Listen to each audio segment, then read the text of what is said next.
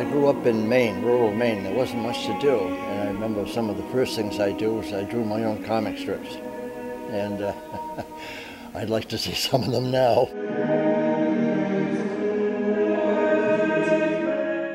And I did a lot of things pertaining to both Greek and Roman thing. I remember that my first woodcut was a bireme, and I did it on plywood. Plywood's not easy to cut, but I just kind of moved up the scale a little bit and moved up to medieval history, up as far as about the 1588, about the time of the Armada. Most of the things I do on the Bible are Old Testament. The Old Testament has a lot of colorful things that bring great images to your mind. More so than the New Testament. The New Testament seems to be about words, but the Old Testament's got a lot of pictures in it, especially dealing with Noah and the events surrounding him. This is the Tower of Babel, rather a kind of a cute picture of it. It's done in the manner of a mosaic. Well, I thought that the guys built the tower to conquer heaven, and they'll go to the top and they'd shoot arrows up there. But I've since learned that they weren't interested in conquering heaven, or they just wanted to get up there and see what it was like. Joshua plays Jericho, done in a mosaic style. Mosaics are great for using color. I usually use, for a single surface like the wall, I usually use 6 colors. And I place the notes with a cadence. They're all so far apart, and I surrounded them with the mosaic going around in a circle looking like sound waves. Because allegedly, if anything brought the walls down, it was the sound waves.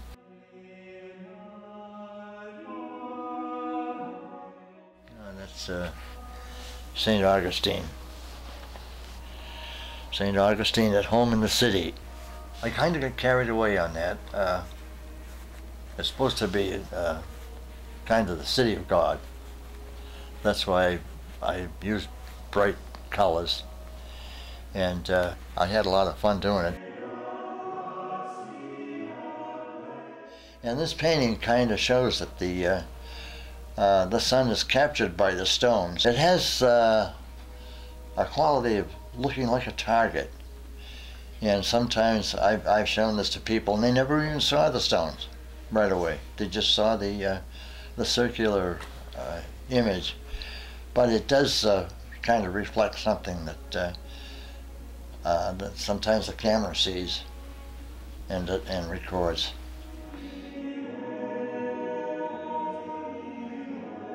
This particular painting shows the Venerable Bede watching Easter sunrise. The sun is very strong, and the Easter sunrise is so strong that you can even see it below the horizon.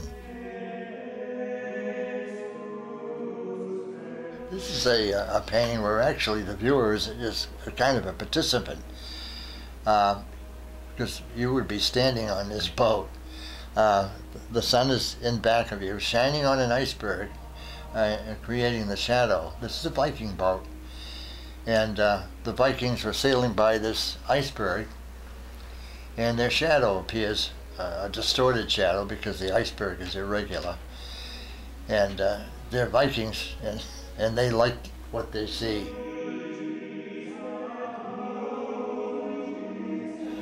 That's the shadow of the creator of Beowulf. I have him in front of an archaic stone wall, and he's writing Beowulf. Yeah, that's another painting about the the writing of Beowulf. I wasn't too satisfied with the shadow thing. I thought that there was more to say, so I backed up and got a larger picture of it. Again, it's done like a medieval illumination, where 11 trees can represent a full forest, and a little water can represent the ocean. This again is the shadow of the creator of Beowulf in the tower. You can just barely see his shadow, and the clouds kind of give an idea that this is a hairy time to live in. This is Pope Urban II trying to inspire the people to free the Holy Land. It looks like he's two-faced, but he isn't. He's just addressing both sides of the hall. These cartoon figures I took them from a book, the Book of Kells. I didn't realize that in that early time that they drew cartoon faces. I thought this was something that came out with the comics.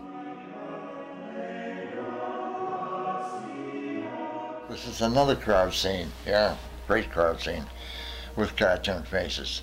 This is the Peasants' Revolt of 1381. Actually, it was pretty well organized, and they did quite a lot of damage. This was during the early reign of Richard II. And this particular piece kind of shows them pretty much afraid of what they did. They're actually running away from the fires that they created. The fires and their images are reflected in the cloud.